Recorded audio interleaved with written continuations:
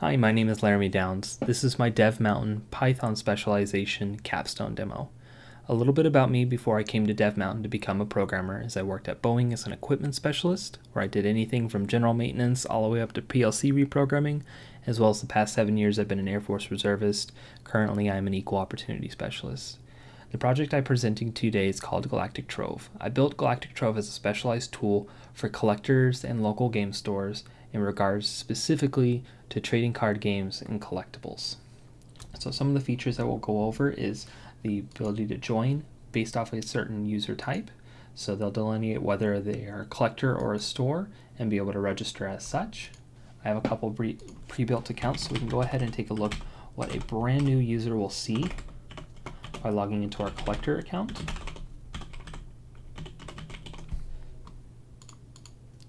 So upon creating an account, they'll have a blank collection, which is the main feature of the site.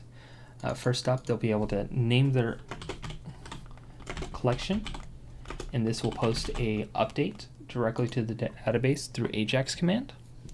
And the next main feature of the site is the adding the cards to build the tables of inventories. So the card search first is an autocomplete based off a database query. The database is constantly updated by an API every 12 hours.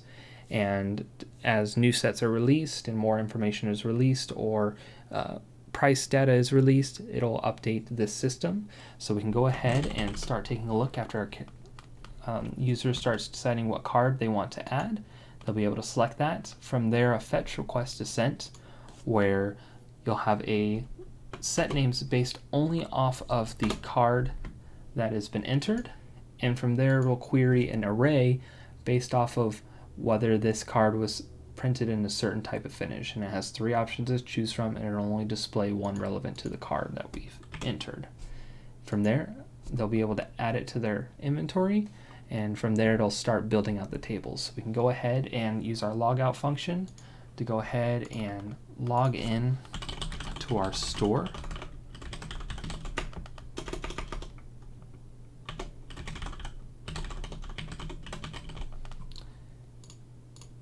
And here the store will have an inventory, and you can kind of already see a built out table, and this is get requested every time, so it'll always constantly display their inventory, and they'll be able to add and delete cards at their whim and way.